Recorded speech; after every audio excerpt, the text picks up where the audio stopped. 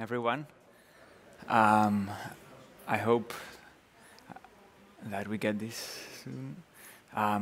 My name is Miquel Angel Schikora, and I'm from the Comparative Genomics lab from the Life Science department.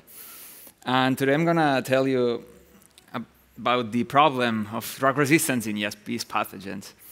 And I'd like to start by stating that I think that infections are still a serious problem in our society. And you can probably think about viruses here, but today I'm going to talk about a different type of microbes that can be deadly, yeasts. For example, this is how they look like when we watch them in the microscope inside of the human body. And all right, I said yeasts, and probably you're thinking about making bread here, and probably some of you tried to do this during lockdown. I just hope it did not end like this in March. But these are just one class of yeasts. They are really nice for some food applications. But what I'm studying is another class of yeasts that can be far more annoying. They are called Candida. And they are the ones that cause candidiasis. And the thing is that usually they live inside of our body. And in healthy people, they cause mild infections. They can still be pretty annoying, and they will infect 75% of women during their lifetime. So I think it's a pretty big deal. The problem is that they can be very aggressive for those that have a weak immune system, which is the case of neonate babies or patients undertaking chemotherapy. They cause 50,000 deaths each year in the world. So I think it's a pretty big deal. And the treatment is complicated. There are really few drugs and many side effects. And on top of that, there's this problem of drug resistance that makes the problem worse. And I'd like to explain a bit better what this means. So imagine that this is a person that gets infected with a bunch of these yeasts. She will probably go to the doctor and get one of these drugs, which will kill most of them. So she'll be fine after that. But what happens naturally is that some of these yeasts can be resistant to these drugs. So they survive the treatment. And they can proliferate again and cause the infection again, and eventually kill the patient. And on top of that, now we have a new set of yeasts that are drug resistant and that can cause new infections. So what has happened over the last decades is that we have been overusing this kind of drugs.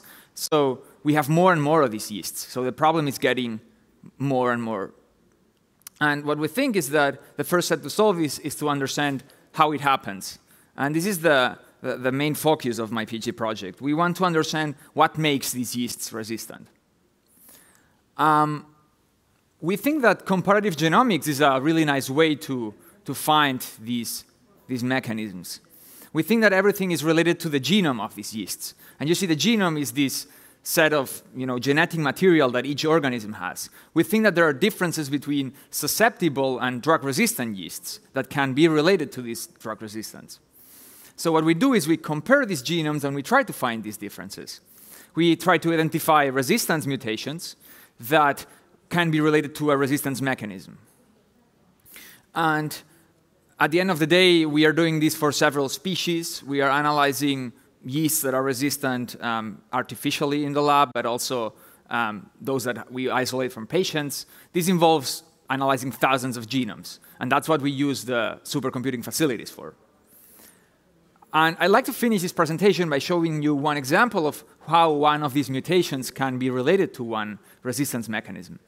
So imagine that this is a yeast cell that is susceptible, and inside of this cell there is a genome.